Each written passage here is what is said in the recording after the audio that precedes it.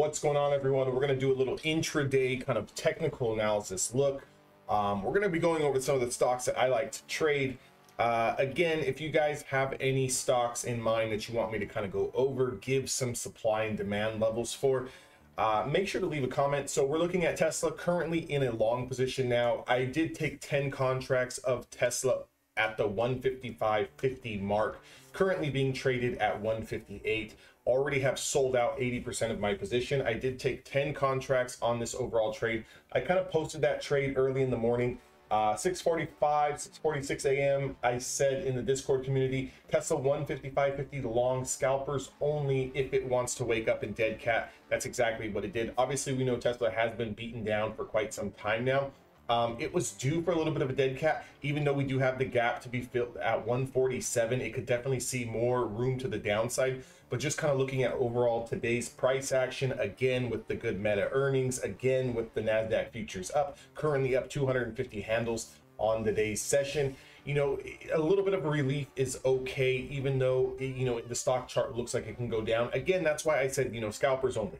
This is not a trade where I'm saying, hey, get in on Tesla now because I think that it's going back up to 200. No, you know, we want to get in on Tesla. We want to get in on the dead cat bounce, ride the momentum up, you know, on the intraday kind of perspective, and we want to take $1 here, $2 there, kind of lock in those profits. So right now, currently just sitting in 2 contracts left of Tesla, kind of just letting it run. We do have room into 158.89. That's the next area of supply. I'm looking at the 1 hour time frame. That's the 50-day moving average. Now we do have the top of the channel here sitting at 160. So between 158, 150, or 159, 160, expect a lot of choppiness, expect a little bit of a pullback. In fact, you know, Tesla could pull back now at 158, kind of just consolidate sideways before next leg up into the upper channel over 160. Anything over 160 is going to have room to 163. We're still looking at that bottom threshold at 150, at 151.71 for the downside pivot to kind of get filled into that 147 area. Again, if we just kind of take a look at Meta, look at what Meta did after the bell here, absolutely exploded.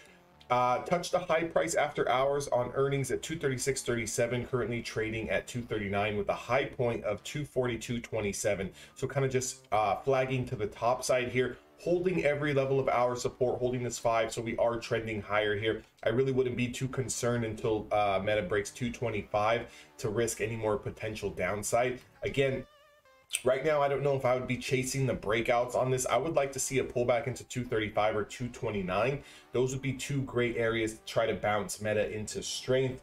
If we take a look at Microsoft, another stock that had phenomenal earnings and kind of exploded, we can see did the same kind of price action, or is doing the same kind of price action as Meta. So kind of keep that in mind for Meta going into tomorrow. Remember, again, we had a nice explosion, a lot of consolidation, and then a new high up. High price today was 303.75, currently up $7.64. Looking at the triple Qs, which is a NASDAQ 100, absolutely just surging.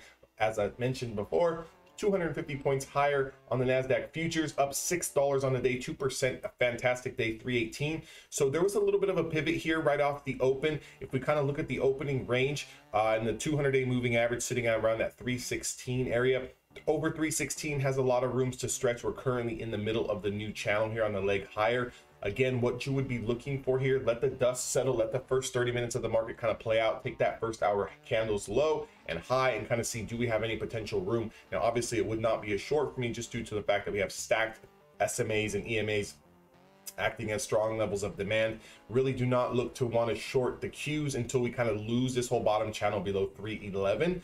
But again, you can see here where we came up to. This yellow line is a 200 SMA on the 1 hour time frame. As soon as we got confirmation at the 7 o'clock hour Pacific Standard Time here, absolutely exploded. So you could have taken this trade from 316 all the way up to a high price of 317.67, which is about a $1.50 move. Not bad for an index. If we take a look at Apple, if I go to the daily chart, looked like absolute death yesterday. We kind of see this inverse hammer candle here. Any confirmation through 162.75 had room down all the way to 160. But again, got a nice little gap up here. Now has reclaimed its short-term moving averages, such as a 5, 10, and 20-day moving averages here. So just looking at the 1 hour time frame, little slight pullback here off the top, but 166.56 does have room overall to 167, 168. So kind of keep that in mind. Again, power trending very, very hard off of the upper Bollinger Band. So that's one thing that you're going to kind of need to keep in mind. If we do pull back and you are looking to bounce Apple, I would say 165.50s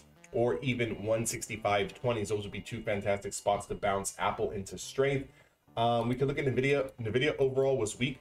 Very, very aggressive pullback off the open. Now, if we look at Nvidia here, Nvidia, if it starts to lose this opening range low and lose the low of day below 266.25, does have room to 265.53. Anything below that 265 mark has room all the way down to 261. So maybe if you're looking for a short here, maybe if Nvidia is kind of the indication that, hey, you know what, as soon as we start to get through some of these bigger tech earnings here, that we could see a potential pullback. Again, semiconductors have been one of the strongest sectors since 2023 has started. So if it's any indication that maybe there might be a slight pullback while everything else is green, you have one of the strongest sectors on a pullback today. Could just be some news, could just be a headline, it could just be a little bit of exhaustion and rest.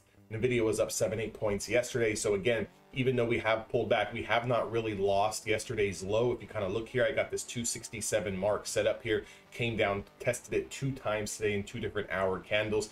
But again, if we do start to crack down below, again, that 267, you do have about $1.50 move. Again, scalpers only, market is strong. You could get shaken out of that position. We'll look at Amazon. Amazon is up $4 on today's session. It's up 4%. Again, slight pullback here. We did have a high of 109.66.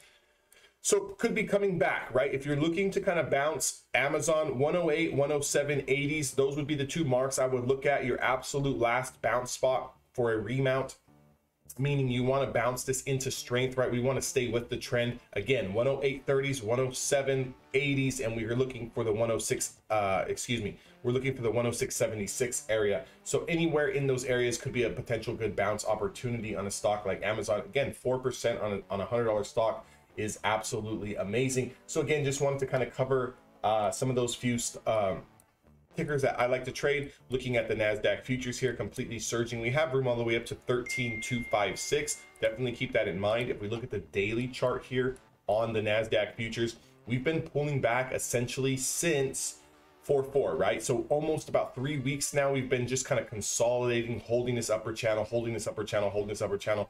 It was here on the 25th where we really started to get a little shaky and broke down below this channel, but bulls quickly bought this up off the 50 EMA, and now we consolidated for 1-2 days, and now we are surging back up over the 5, 10, and 20-day moving average. If the NASDAQ futures can kind of close here, this could be a flag setup, kind of breaking out to the top side with room to around 13,328. That would be the next mark here. Anything testing that area could put in a new high for the year of 2023 on tech names. Again, if you guys like this video, you want more intraday commentary, you want to learn how to trade supply and demand, you want to know my overall strategies, and you want to get with the program and learn the right mindset to be confident trader, to be a more confident trader, and to be better off in the market so you can be more consistent, make sure to join evolutiontraders.com, get access to the community, get access to the study guides, the workshops, the one-on-one mentorship. I'll see you guys all on the inside. And until tomorrow, or whenever I put out the next video that you guys do watch, make sure to like, comment, and subscribe. I would love to know how you guys are doing today.